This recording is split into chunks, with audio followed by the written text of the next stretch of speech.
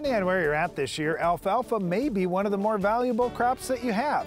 However, that value can be quickly degraded by an insect outbreak. We'll talk about some alfalfa insects today. Well, first of all, let's talk about scouting. I don't care what crop it is. We just really encourage you, please, please, please, do more scouting. It's one of the funny things as we're talking to a lot of the really high yield farmers, and we often will ask them, okay, what are you doing and what are your secrets and everything else? Invariably, almost everybody says, well, I'm just out in the field a lot. Spend more time in the field and scout, especially if you're going to be making another trip out there for something else, weed control, foliar feeding, spraying a fungicide, whatever it is. You can throw insecticide in with almost anything else. When you're going to go out and scout, use a sweep net. By using a sweep net, you can find some of these little insects. You just sweep back and forth a few times and then take a look inside that net and see what you've got for bugs. Very simple and easy way to scout. That's something Darren and I will do quite commonly too, whether it's wheat or soybeans or like we're talking about today, alfalfa, it's using a sweep net. Unfortunately, Brian, one of the things that I see from too many growers that I've met over the years is that their scouting is, well, I'm looking across the field and you know what? I kind of see a gray looking haze. That doesn't look right. Well, what it is oftentimes alfalfa weevil larvae just devastating the crop. You don't want to wait until it gets to that point because you've really lost a good share of primarily your first cutting with that particular insect, but it could be any cutting during the season with one of the insects we'll talk about today.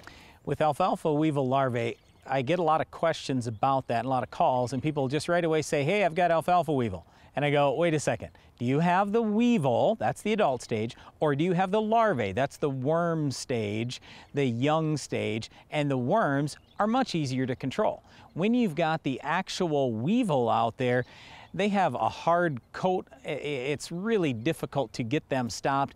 Absolutely, you're going to need the full rate of any insecticide to use, and even then it might not be perfect control. But those worms, they're easy to stop. The whole thing is you've got to scout and then you got to spray timely.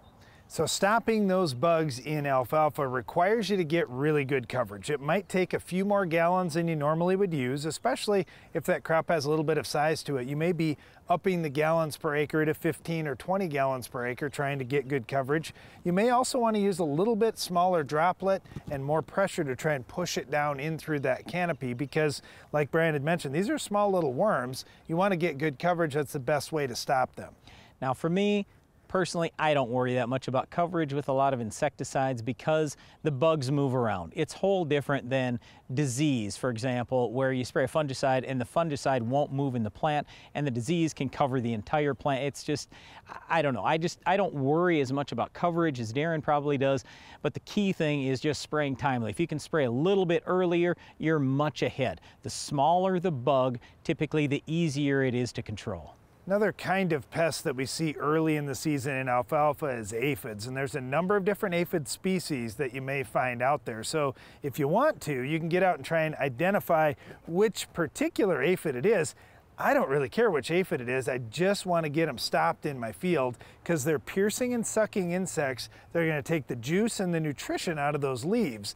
I don't want them out in my field, and you can have multiple generations. So we want to get in front of them. However, one of the challenges that has happened over the last decade or so is we're seeing less reliable control from the pyrethroids, which are the most commonly used class of insecticides in alfalfa. Well, I don't know if I would agree with Darren on that one either, because I would just say I've never seen fantastic control out of pyrethroids on aphids. I don't care if it was 20 years ago or it was today.